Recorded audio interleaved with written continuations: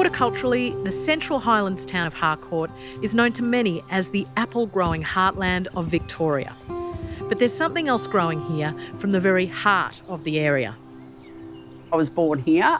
My dad's Aboriginal, my mum isn't. I've moved 4 times in my life and I'm still in the same street.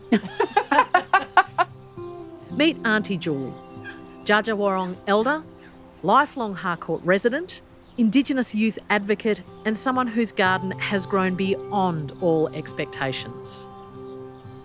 When I retired from teaching, that was a long time ago now, I was a little bit lost for a while and cooking, I started cooking and I started using a lot of bush ingredients or local ingredients or Australian ingredients in my cooking.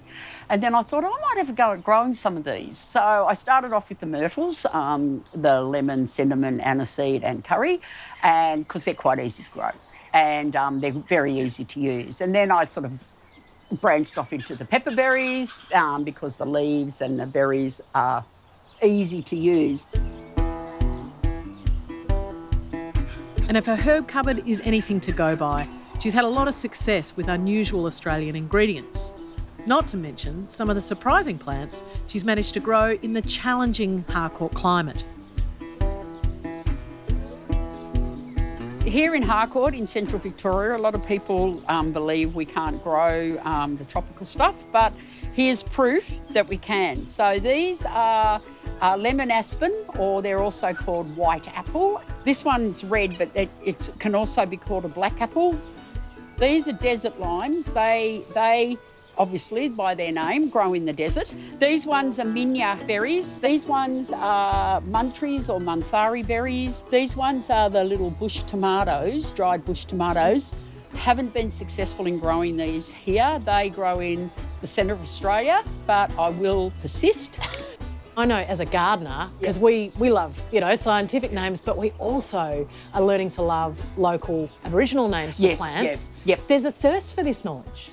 There is, and that's something that a lot of the names of the plants have dual meanings. And there's a plant down there, lemon myrtle, that you might know of. One of the names for it is giri giri, which actually means sour, and it also means urine. Sure. Because it's sour. So there you go. These are the little berries off the cherry ballard. I picked these yesterday. Now, the cherry ballard is a hemiparasitic tree, and it grows all around here. But we see this as a sacred tree or sacred leaves because the little tree has to attach to a big tree. Yeah. And it's like children have to be taught or helped or looked after by the adults. It represents community in that you've got to work together.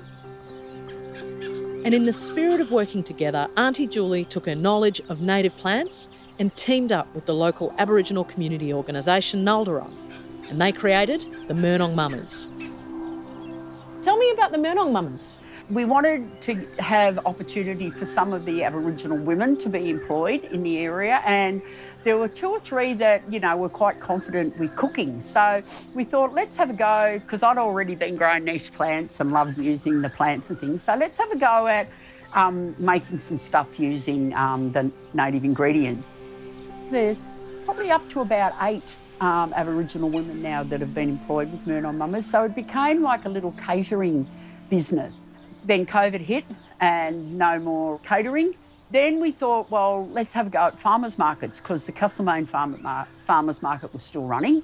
And so what we've been doing there is some of the produce that we've created, which is like curries using a range of bush tucker ingredients in them, the salts, so making a whole range of salts.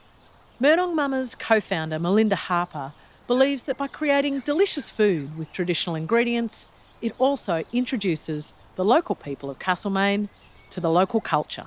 Aunty Julie's a great educator, so we're sort of educating. That's a part of what we're doing. You've got food from all over the country here. What are some of the most popular? I would say the oree, which is the Davison plum. Oh. That's the powder. It's a date ball, like a protein ball. So it's got a sweet and sour taste. I'll try a little bit of that powder. That is such a beautiful tart, but it's not intense. It's not making your tongue disappear. It's really rounded and quite sweet. You're also giving people ideas of how to use some of the ingredients. Yeah, so, you know, people love our wattle seed biscuits. So we thought, well, if people are going to buy wattle seed, we could give them the recipe. And, you know, it's about education. And what goes well with a wattle seed biscuit?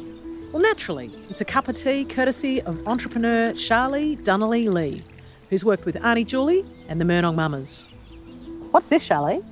This is the strawberry gum, lemon myrtle and native redback ginger Wurrung. Yum. Tell me a little bit about your business. So my business is called Dja Dja Wurrung and we're an Indigenous herbal loose leaf tea company. And we formed about a year ago when I did the Aunty Julie's bush tucker course. Do you reckon this is going to be something that gets bigger and bigger? Like, is it a business you want to pursue? Definitely.